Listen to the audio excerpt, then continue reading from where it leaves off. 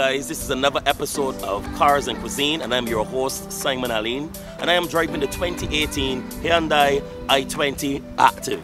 And as the name suggests, it's a pretty perky car with a 1.4 litre engine. It has really good features, and the good thing about this vehicle is that it has a good resale value and it is a joy to drive. So join me as I go on the road with the Hyundai i20 Active. The 2018 Hyundai i20 Active is a true crossover vehicle with improved ground clearance, roof rails, skid plates and 16-inch alloy rims. The Hyundai i20 Active has a modern interior with two-tone colors, lots of storage and legroom for passengers. This car boasts a peppy 1.4-litre engine that is responsive and offers good performance with fuel efficiency. Simon says, test drive a Hyundai i20 Active today.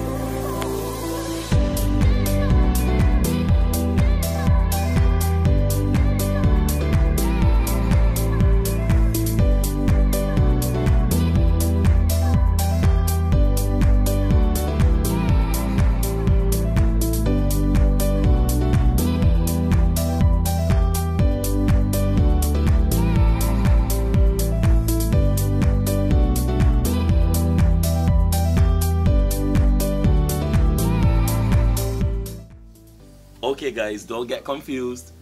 This is not a restaurant that I am at. But the important thing is that we try to do things different with Cars and Cuisine. I am actually at the home of a friend of mine. A gentleman that has a desire for Bajan cuisine and that loves the kitchen and loves to cook. So soon, we'll be talking to none other than Mr. Steve Blackett.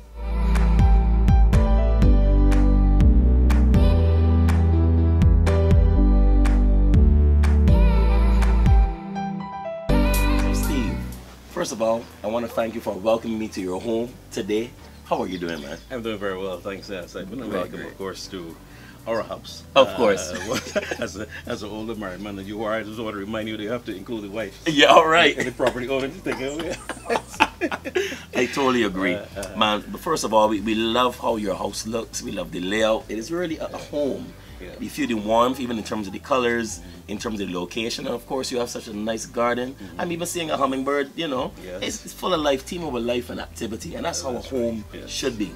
And speaking of home, center to any home will be food, you know, because it's at the dining table that you eat, you talk, and you discuss things. So first of all, Steve, where did your desire for cooking and being in the kitchen come from? I was raised by my paternal grandmother, and of course, when I left that domestic situation, I of course went in living on my own, so you have to provide for your own. Yes. And therefore, like I said, if you want to survive, you have to learn to cook. True. My house at the time, the apartment, was the sort of the central focus of where my friends gathered. And of course, you have to learn quickly to provide a meal not only for yourself but for your friends. Exactly, if you're entertaining. That's right. And it's a question of practice makes perfect.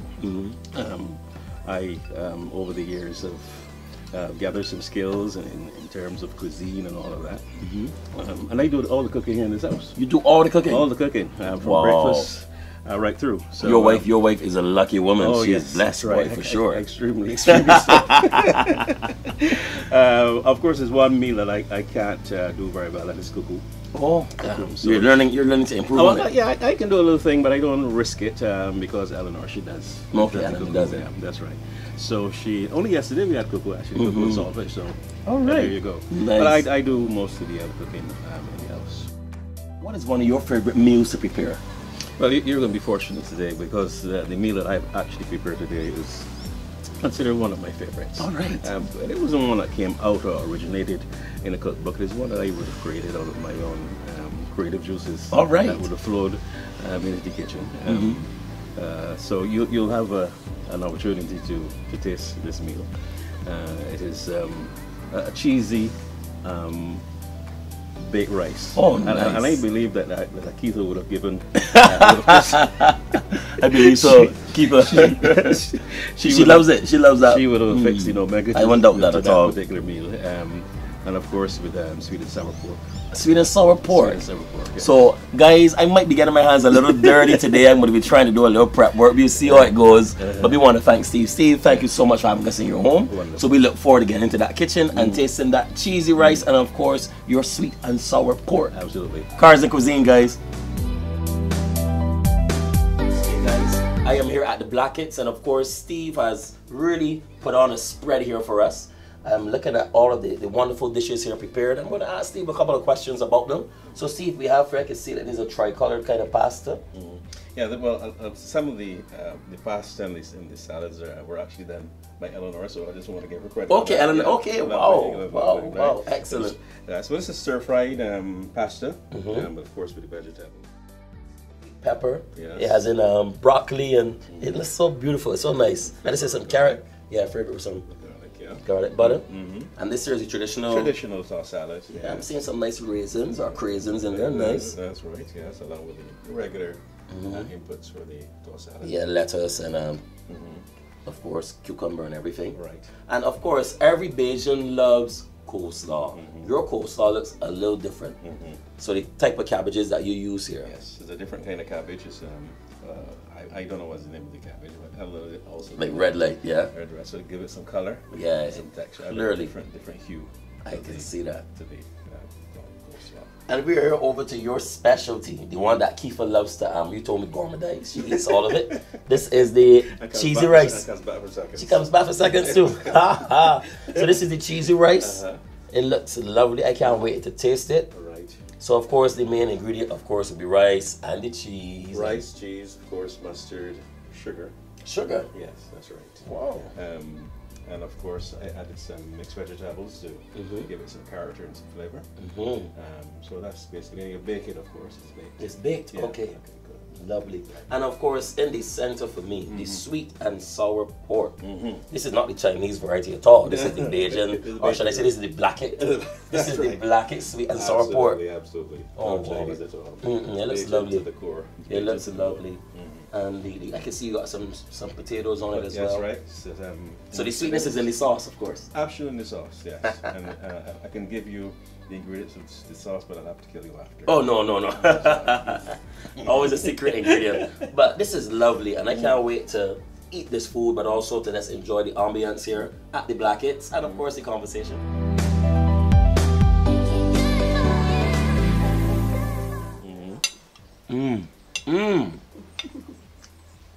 Not only am I tasting the flavor of the cheese, but you said sugar.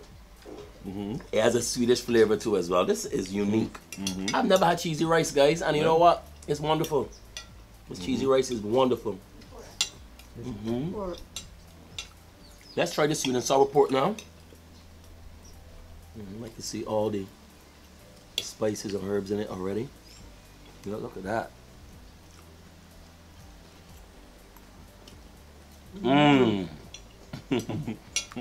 Wow. The pork is so soft. It's not rubbery. It's not. This is probably a suckling pig. This cannot be a big sour big boar. Old boar. Old boar. Oh, this is lovely, man. This is lovely. I'm gonna try the pasta from Eleanor. Vegetable pasta. Vegetable pasta from Eleanor. I can taste the gentle hint of the garlic butter.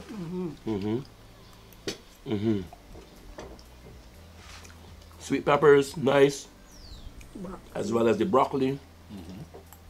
You have carrot in it as well. Yeah, Carrots, onion. This is lovely. Nothing better than a home cooked meal, a Sunday home cooked meal with family or friends. And I'm so grateful to be here at the Blackett's, enjoying this cheesy rice, this sweet and sour pork, of course the pasta and the coleslaw. So this has been another edition of Cars and Cuisine. We were on the road today with the Hyundai i20 Active, a really nimble vehicle. So make sure you go to my friends at Constituency and check it out. And until next time, this is Simon Aline with Cars and Cuisine.